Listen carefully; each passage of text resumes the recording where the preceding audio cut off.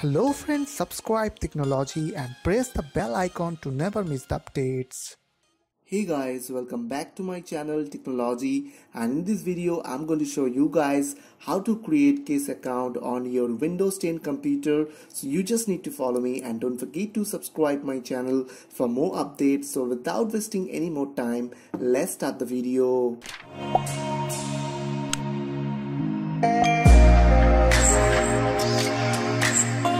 So first of all, I need to go to my control panel. So for that you have to go to your start menu and type over there control panel, and after open the control panel you have to click on change account type under user account. So click on change an account type, and here you will get all your account details. So right now I have only user, as you can see, Tricks Motion. So by default Windows not give you any guest account, so you have to create it manually. So for that you need to open your CMD, just go to your start menu, and after that type over there CMD and just right click on command prompt and click on run as administrator.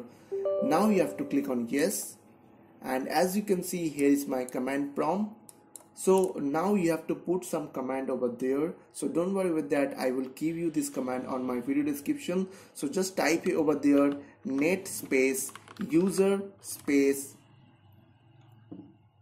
visitor space add space active semicolon yes. Okay, after that click press enter from your keyboard.